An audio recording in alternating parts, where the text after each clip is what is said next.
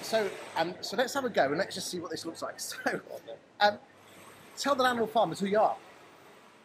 I'm Maz. Maz, yeah? And I'm Paul. Good stuff. I'm from Sheffield Residential. Sheffield Residential. I know you've been clients of mine now for a good 2.5 years now. Good stuff. So, you're now based in London. Yeah. What made you move to London then? Because I tell you what, you've got to admit, running an agency at arm's length is pretty, you know, there's not many people could do that. Yeah, but it's all about the team that you've got. So team, good system. We don't need to be there. The system runs it for us. You know, we can do our little checks every so often. So how often do you go up there then? Once a year sometimes. Once a year? I might go 2 to 3 times a year. My side is all the maintenance side of it. So, but not necessarily. You don't have. But a lot of it I can do over the telephone. Yeah. We have a telephone at home which links into our office at home. And, you know, and we can communicate with staff that way. How the hell have you been able to run? And Sheffield Residential is a pretty impressive firm. Tell you what, mate, if you can put the coffees just there, mate. There you go. The coffees are coming. Don't look at the camera. Remember, you can look at the camera. You can do the David Dickinson look like that. There you go. I'll leave it here, yeah? Bless you. Well, the cart's on the table. It's the brown that we eat it. Thank you. So, there's not many agents out there that could run a successful lettings and estate agency at arm's length. So really, any top tips for the guys out there? Because, you know, you've obviously systemised your business really, really well. We systemised our business back in 2011, 2012. And that's what it's about, that the business should run itself. And also rather than you being in there daily, in, out, it's got to be running itself. Plus, it's also having a good, strong team. The system does the work it needs to do, but without the team. So who runs the show there then? Because I tell you what, I hope you're paying them enough. Don't say that, no.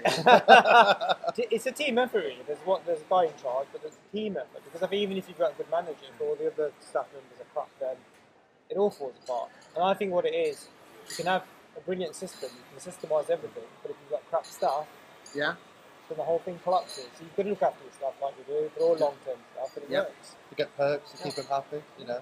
So what sort of perks do you give your team that you can share with the landlord farmers? The main one that we do give is once a year. We'll be kissing soon. Come on. A bit different kind of movie. One of the perks we do is we treat our staff to a massage, a spa day. Yep. Because we all appreciate how hard our staff work. They have to go out doing the viewings, doing a lot of late nights, putting extra hours in. So to reward them, to de-stress them, to give them that time back, spa day, in the ticket in the day, or whenever they want it, a weekend, and we pay for it. Good. Get breakfast. We pay for breakfast every month, once a month.